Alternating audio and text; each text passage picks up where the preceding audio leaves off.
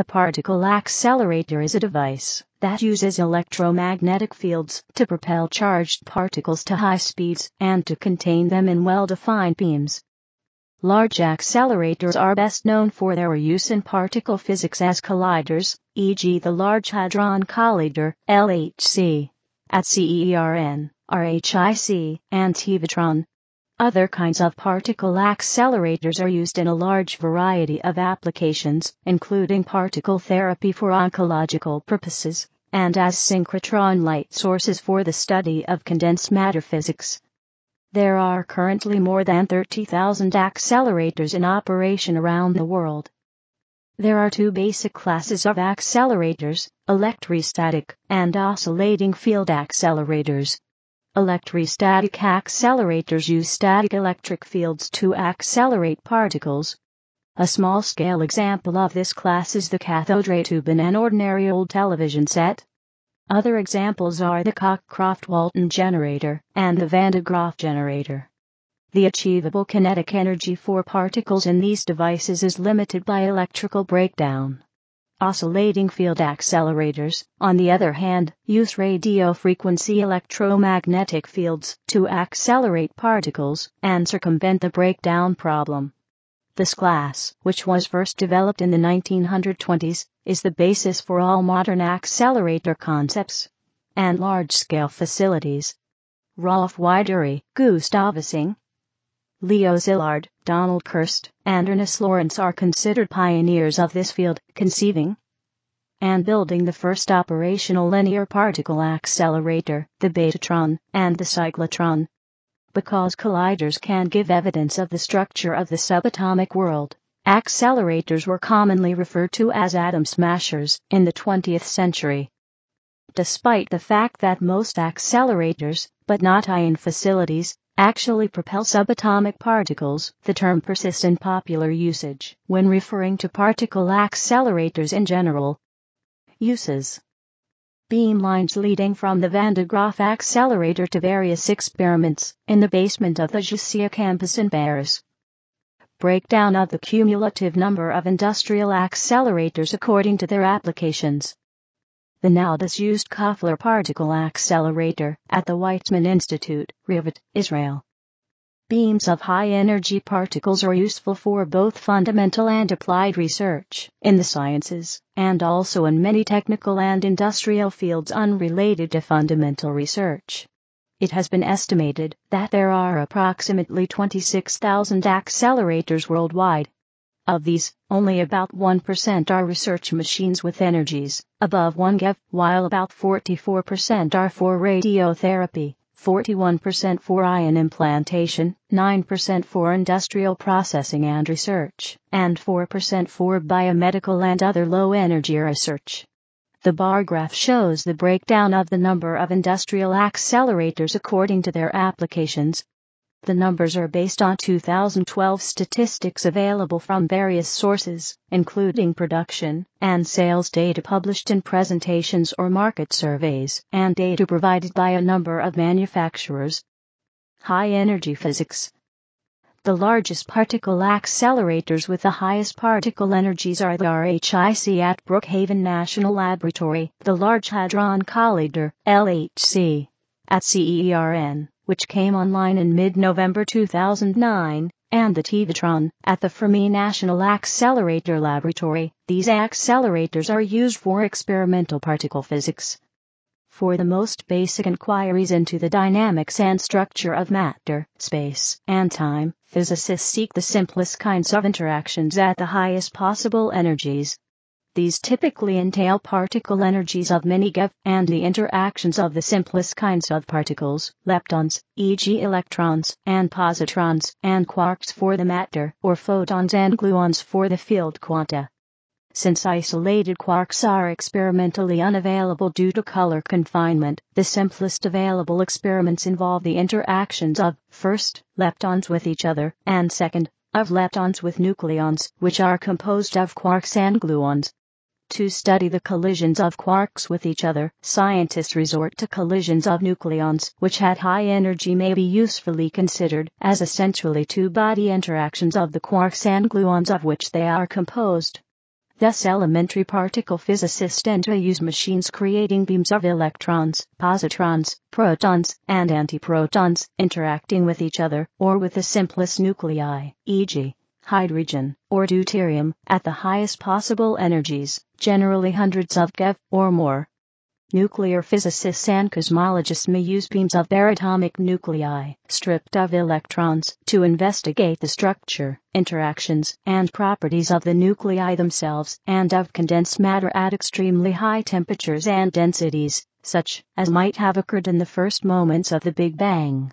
These investigations often involve collisions of heavy nuclei of atoms, like iron or gold, at energies of several GeV per nucleon. Particle accelerators can also produce proton beams, which can produce proton-rich medical or research isotopes, as opposed to the neutron-rich ones made in fission reactors. However, recent work has shown how to make 99Mo, usually made in reactors, by accelerating isotopes of hydrogen, although this method still requires a reactor to produce tritium. An example of this type of machine is LANSCE at Los Alamos. Synchrotron radiation. Besides being of fundamental interest, high-energy electrons may be coaxed into emitting extremely bright and coherent beams of high-energy photons via synchrotron radiation, which have numerous uses in the study of atomic structure, chemistry, condensed matter physics, biology, and technology. Examples include the ESRF in Grenoble, France, which has recently been used to extract detailed three-dimensional images of insects trapped in amber. Thus there is a great demand for electron accelerators of moderate GeV energy and high intensity. Low-energy machines and particle therapy. Everyday examples of particle accelerators are cathode ray tubes found in television sets and X-ray generators. These low-energy accelerators use a single pair of electrodes with a DC voltage of a few thousand volts between them. In an X-ray generator, the target itself is one of the electrodes. A low-energy particle accelerator called an ion implanter is used in the manufacture of integrated circuits. At lower energies, beams of accelerated nuclei are also used in medicine as particle therapy, for the treatment of cancer. DC accelerator types capable of accelerating particles to speed sufficient to cause nuclear reactions are Cockcroft-Walton generators or voltage multipliers, which convert AC to high-voltage DC, or Van de Graaff generators, that use static electricity carried by belts. Electrostatic particle accelerators. A Cockcroft-Walton generator, Phillips, 1937, residing in Science Museum, London. A 1960s single-stage 2 MeV linear Van de Graaff accelerator, here open for maintenance. Historically, the first accelerators used simple technology of a single static high voltage to accelerate charged particles. While this method is still extremely popular today, with the electrostatic accelerators greatly outnumbering any other type, they are more suited to lower energy studies owing to the practical voltage limit of about 30 MV, when the accelerator is placed in a gas with high dielectric strength, such as sulfur hexafluoride, allowing the high voltage. The same high voltage can be used twice in a tandem accelerator, if the charge of the particles can be reversed while they are inside the terminal. This is possible with the acceleration of atomic nuclei by first adding an extra electron, or forming an anionic, negatively charged, chemical compound, and then putting the beam through a thin foil, to strip off electrons inside the high voltage conducting terminal, making a beam of positive charge. Although electrostatic accelerators accelerate particles along a straight line, the term linear accelerator is more often associated with accelerators that use oscillating rather than static electric fields.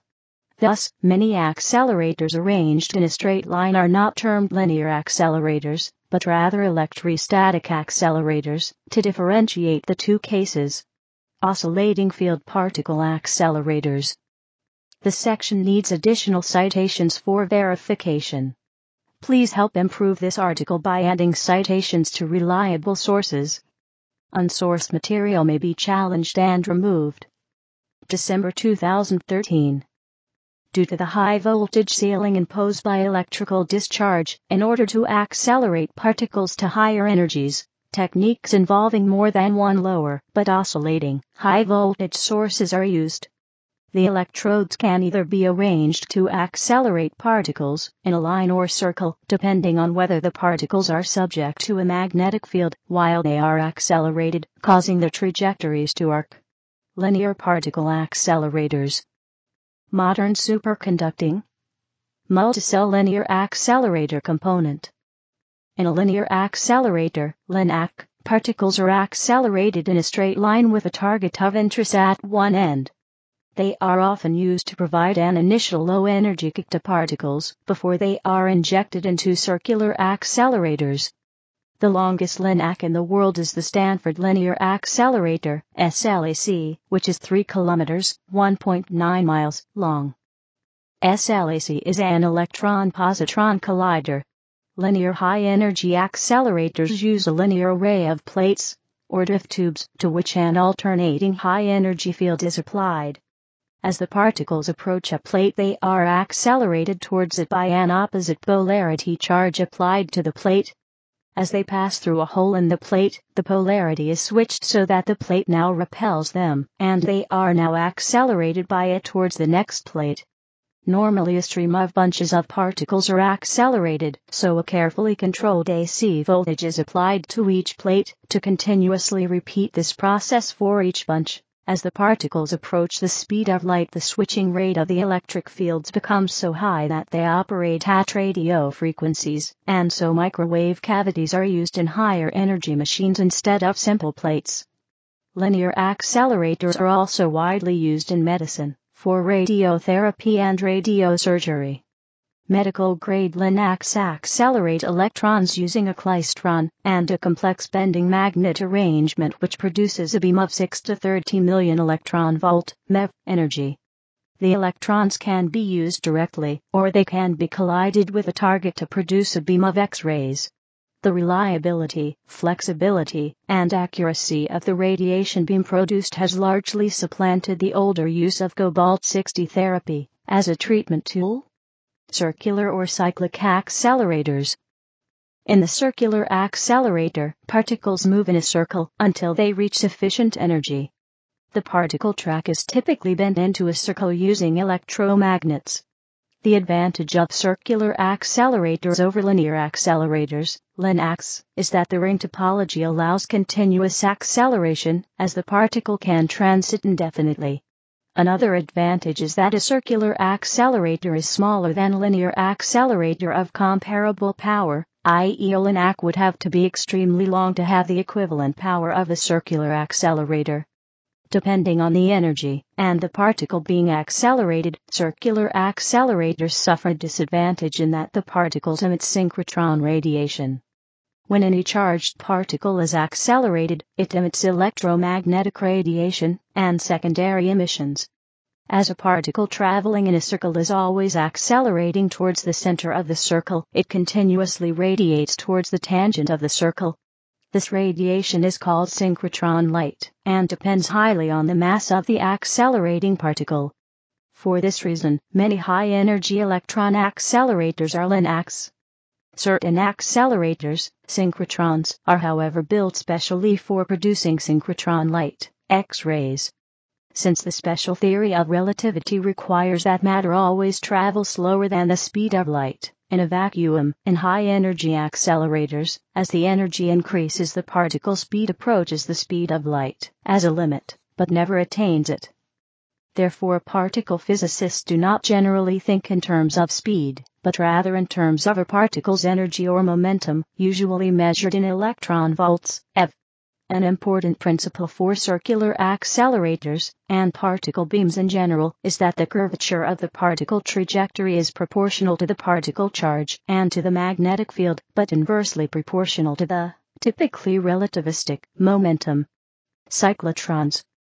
The earliest operational circular accelerators were cyclotrons, invented in 1929 by Ernest O. Lawrence at the University of California, Berkeley.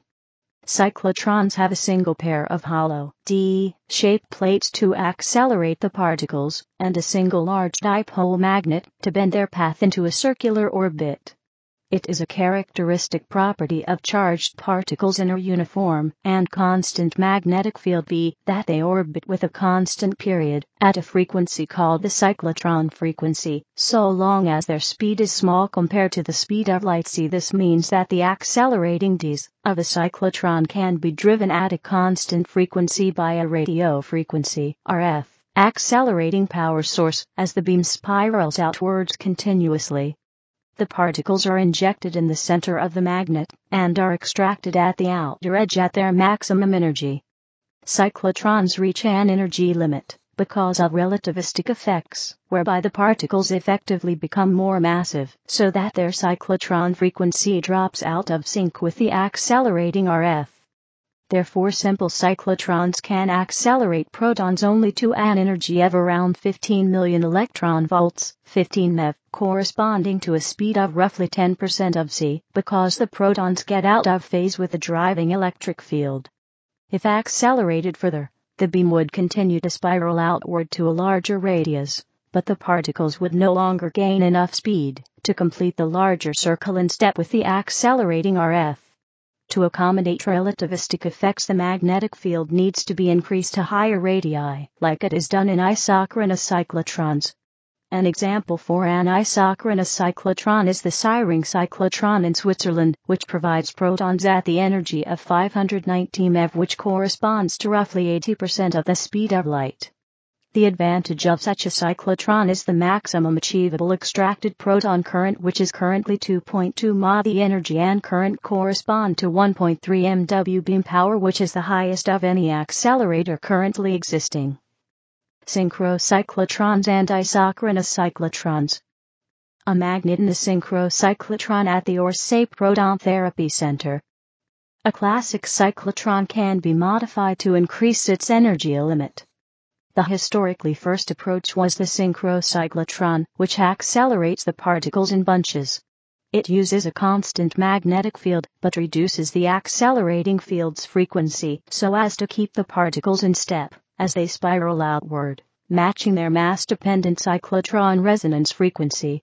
This approach suffers from low average beam intensity due to the bunching, and again from the need for a huge magnet of large radius and constant field over the larger orbit demanded by high energy. The second approach to the problem of accelerating relativistic particles is the isochronous cyclotron. In such a structure, the accelerating field's frequency and the cyclotron resonance frequency is kept constant for all energies by shaping the magnet poles so to increase magnetic field with radius. Thus, all particles get accelerated in isochronous time intervals. Higher energy particles travel a shorter distance in each orbit than they would in a classical cyclotron, thus remaining in phase with the accelerating field. The advantage of the isochronous cyclotron is that it can deliver continuous beams of higher average intensity, which is useful for some applications. The main disadvantages are the size and cost of the large magnet needed, and the difficulty in achieving the high magnetic field values required at the outer edge of the structure. Synchrocyclotrons have not been built since the isochronous cyclotron was developed. Betatrons. Another type of circular accelerator, invented in 1940 for accelerating electrons, is the betatron, a concept which originates ultimately from Norwegian-German scientist Rolf Weidery. These machines, like synchrotrons, use a donut-shaped ring magnet, see below, with a cyclically increasing B field, but accelerate the particles by induction from the increasing magnetic field, as if they were the secondary winding in a transformer, due to the changing magnetic flux through the orbit. Achieving constant orbital radius, while supplying the proper accelerating electric field, requires that the magnetic flux linking the orbit be somewhat independent of the magnetic field on the orbit, bending the particles into a constant radius curve. These machines have in practice been limited by the large radiative loss suffered by the electrons moving at nearly the speed of light in a relatively small radius orbit. Synchrotrons. Aerial photo of the Tevatron at Fermi Lab, which resembles a figure 8. The main accelerator is the ring above, the one below, about half the diameter, despite appearances, is for preliminary acceleration, beam cooling, and storage, etc. To reach still higher energies, with relativistic mass approaching or exceeding the rest mass of the particles, 4 protons, billions of electron volts or GeV, it is necessary to use a synchrotron. This is an accelerator in which the particles are accelerated in a ring of constant radius.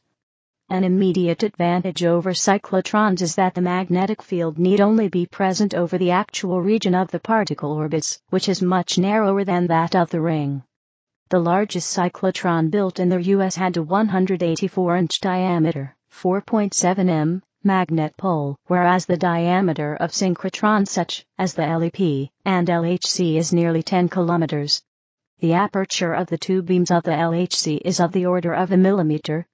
However, since the particle momentum increases during acceleration, it is necessary to turn up the magnetic field B in proportion to maintain constant curvature of the orbit. In consequence, synchrotrons cannot accelerate particles continuously, as cyclotrons can, but must operate cyclically, supplying particles in bunches, which are delivered to a target or an external beam in beam spills typically every few seconds. Since high-energy synchrotrons do most of their work on particles that are already traveling at nearly the speed of light c, the time to complete one orbit of the ring is nearly constant, as is the frequency of the RF cavity resonators used to drive the acceleration.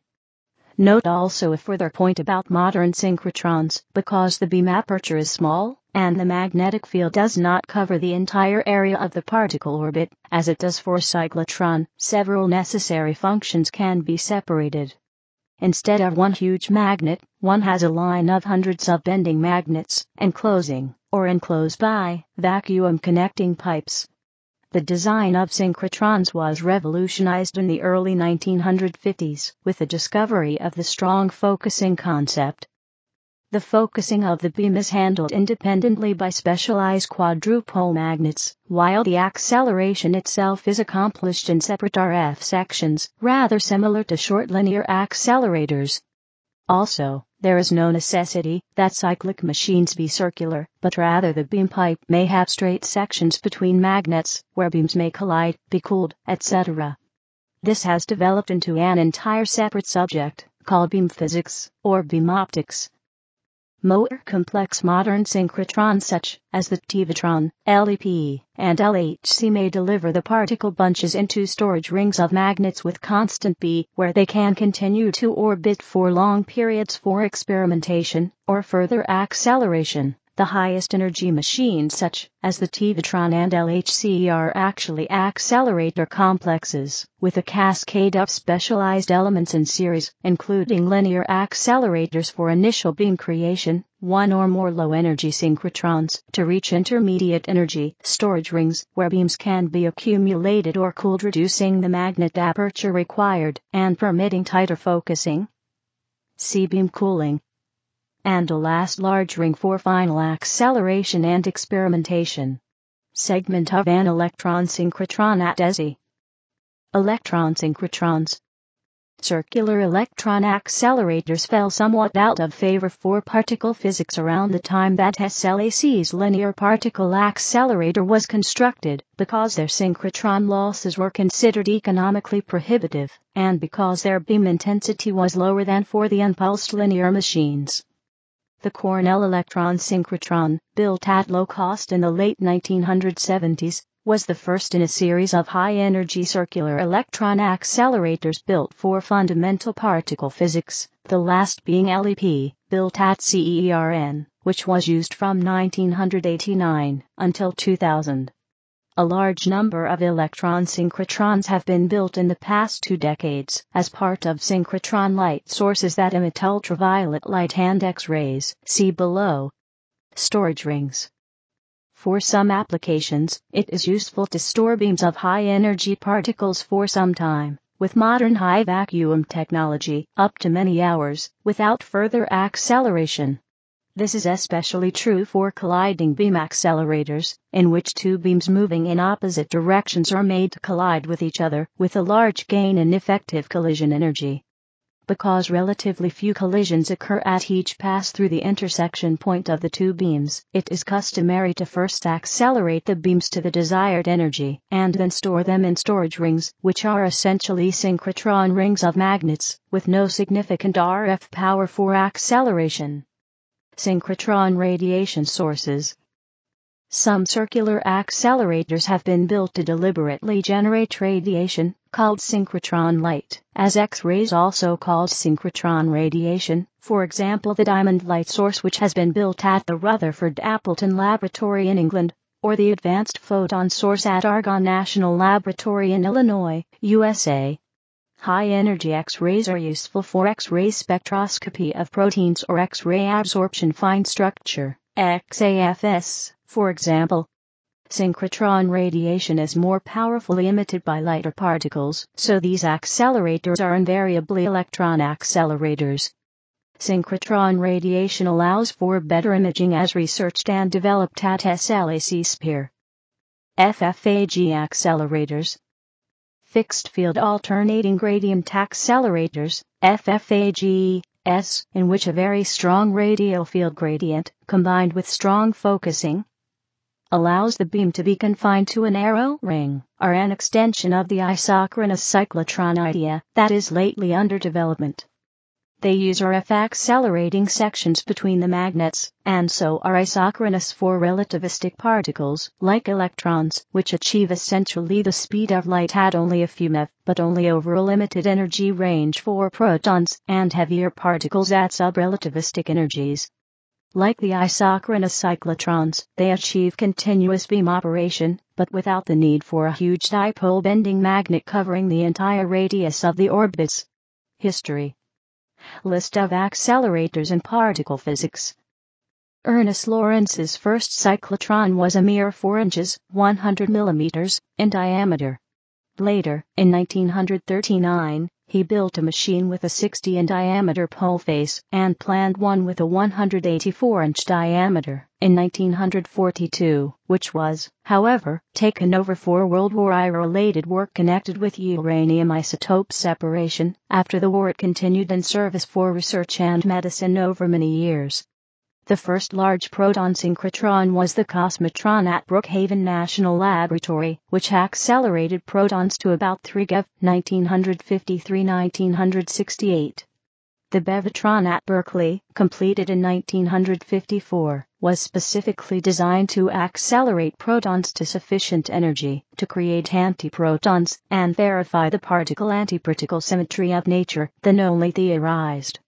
The alternating gradient synchrotron, AGS, at Brookhaven, 1960, was the first large synchrotron with alternating gradient, strong focusing magnets, which greatly reduced the required aperture of the beam, and correspondingly the size and cost of the bending magnets. The proton synchrotron, built at CERN, 1959, was the first major European particle accelerator, and generally similar to the AGS. The Stanford Linear Accelerator, SLAC, became operational in 1966, accelerating electrons to 30 GeV in a 3 km long waveguide, buried in a tunnel, and powered by hundreds of large klystrons. It is still the largest linear accelerator in existence, and has been upgraded with the addition of storage rings and an electron-positron collider facility. It is also an X-ray and UV synchrotron photon source. The Fermilab Tevatron has a ring with a beam path of 4 miles, 6.4 kilometers.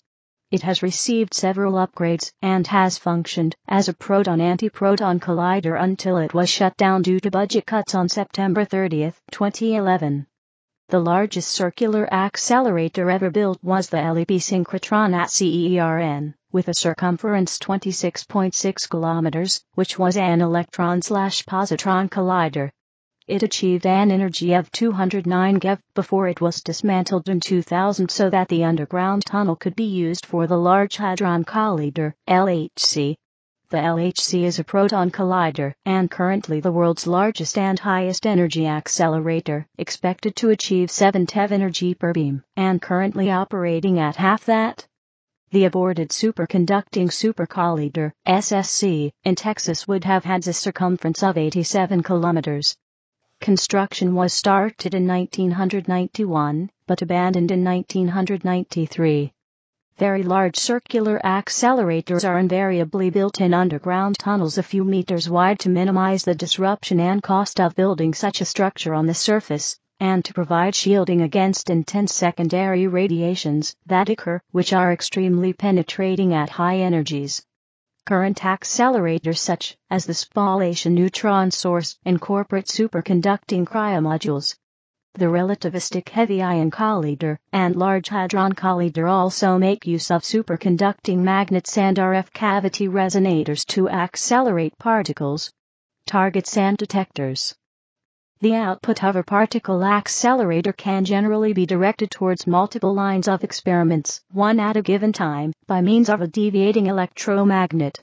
This makes it possible to operate multiple experiments without needing to move things around or shutting down the entire accelerator beam. Except for synchrotron radiation sources, the purpose of an accelerator is to generate high-energy particles for interaction with matter. This is usually a fixed target, such as the phosphor coating on the back of the screen in the case of a television tube, a piece of uranium in an accelerator designed as a neutron source, or a tungsten target for an X-ray generator. In a LINAC, the target is simply fitted to the end of the accelerator. The particle track in a cyclotron is a spiral outwards from the center of the circular machine, so the accelerated particles emerge from a fixed point. As for a linear accelerator. For synchrotrons, the situation is more complex. Particles are accelerated to the desired energy. Then, a fast-acting dipole magnet is used to switch the particles out of the circular synchrotron tube and towards the target. A variation commonly used for particle physics research is a collider, also called a storage ring collider. Two circular synchrotrons are built in close proximity, usually on top of each other, and using the same magnets, which are then of more complicated design to accommodate both beam tubes. Bunches of particles travel in opposite directions around the two accelerators, and collide at intersections between them. This can increase the energy enormously, whereas in a fixed target experiment the energy available to produce new particles is proportional to the square root of the beam energy. In a collider the available energy is linear. Higher energies. A Livingston chart depicting progress in collision energy through 2010. The LHC is the largest collision energy to date, but also represents the first break in the log linear trend. At present the highest energy accelerators are all circular colliders, but both hadron accelerators and electron accelerators are running into limits. Higher energy hadron and ion cyclic accelerators will require accelerator tunnels of larger physical size due to the increased beam rigidity. For cyclic electron accelerators, a limit on practical bend radius is placed by synchrotron radiation losses, and the next generation will probably be linear accelerators 10 times the current length. An example of such a next-generation electron accelerator is the 40 km long International Linear Collider, due to be constructed between 2015 to 2020. It is believed that plasma wake-field acceleration in the form of electron beam afterburners and standalone laser pulsars might be able to provide dramatic increases in efficiency over RF accelerators within 2 to 3 decades. In plasma wake-field accelerators, the beam cavity is filled with a plasma rather than vacuum. A short pulse of electrons or laser light either constitutes or immediately trails the particles that are being accelerated. The pulse disrupts the plasma, causing the charged particles in the plasma to integrate into and move toward the rear of the bunch of particles that are being accelerated. This process transfers energy to the particle bunch, accelerating it further, and continues as long as the pulse is coherent. Energy gradients as steep as 200 GeV/m have been achieved over millimeter scale distances using laser pulsars, and gradients approaching 1 GeV/m are being produced on the multi-centimeter scale with electron beam systems, in contrast to a limit of about 0.1 GeV/m for radio frequency acceleration alone. Existing electron accelerators such as SLAC could use electron beam afterburners to greatly increase the energy of their particle beams at the cost of beam intensity. Electron systems in general can provide tightly collimated, reliable beams. Laser systems may offer more power and compactness. Thus, plasma wake-field accelerators could be used if technical issues can be resolved to both increase the maximum energy of the largest accelerators and to bring high energies into university laboratories and medical centers. Higher than 0.25 GeV/m gradients have been achieved by a dielectric laser accelerator, which may present another viable approach to building compact high-energy accelerators. Black hole production and public safety concerns. In the future, the possibility of black hole production at the highest energy accelerators may arise if certain predictions of superstring theory are accurate. This and other exotic possibilities have led to public safety concerns that have been widely reported in connection with the LHC, which began operation in 2008. The various possible dangerous scenarios have been assessed as presenting no conceivable danger in the latest risk assessment produced by the LHC Safety Assessment Group.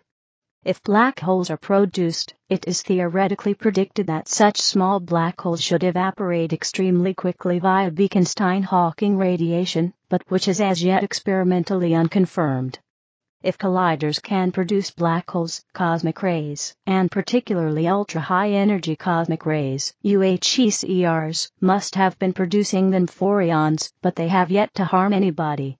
It has been argued that to conserve energy and momentum, any black holes created in a collision between an UHCR and local matter would necessarily be produced moving at relativistic speed with respect to the Earth and should escape into space, as their accretion and growth rate should be very slow, while black holes produced in colliders, with components of equal mass, would have some chance of having a velocity less than Earth's escape velocity, 11.2 km per sec, and would be liable to capture and subsequent growth.